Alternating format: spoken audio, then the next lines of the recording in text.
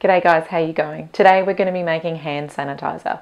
So when we travelled to Tanzania recently, we got through a lot of hand sanitizer and I thought, I reckon I could make that at home.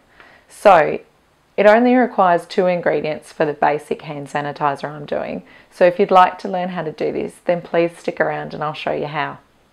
The 2 ingredients for this alcohol-based hand sanitizer is rubbing alcohol, which is also known as isopropyl alcohol, and aloe vera gel.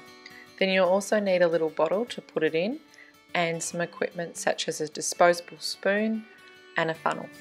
I also used a skewer, as you'll see later on. Place the funnel into your bottle. The ratios required to make this alcohol-based hand sanitizer are 2/3 rubbing alcohol to 1/3 aloe vera gel.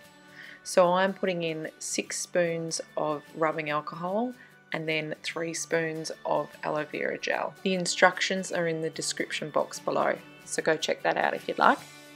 The website for Centers for Disease Control and Prevention states that studies have found that hand sanitizers with alcohol concentrations between 60 to 95% are more effective at killing germs than those with lower alcohol concentration or non-alcohol based hand sanitizers. Therefore, it's really important that your homemade hand sanitizer is at least 60% alcohol.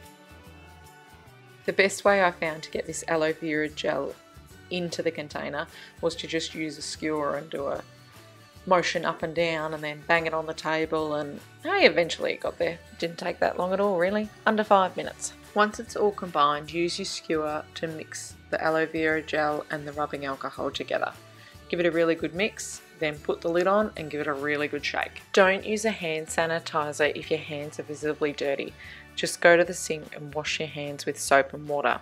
The best way to use hand sanitizer is to squirt a blob on your hand and then rub throughout your hands, making sure that you get between your fingers, around your thumb, on top of your hand, underneath, until your hands are completely dry.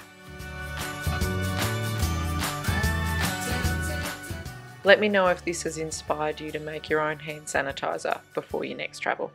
Guys, I've actually kept it pretty basic because I don't mind the smell of alcohol.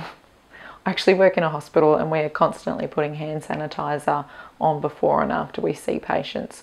So I'm just used to that smell. But if you wanted to have a nice smell, then there are some essential oils that you could use. I've got a few more travel essential videos coming up. So if you haven't subscribed, please do. And then you'll know when I upload. Alrighty guys, I'll see you next Wednesday. Bye!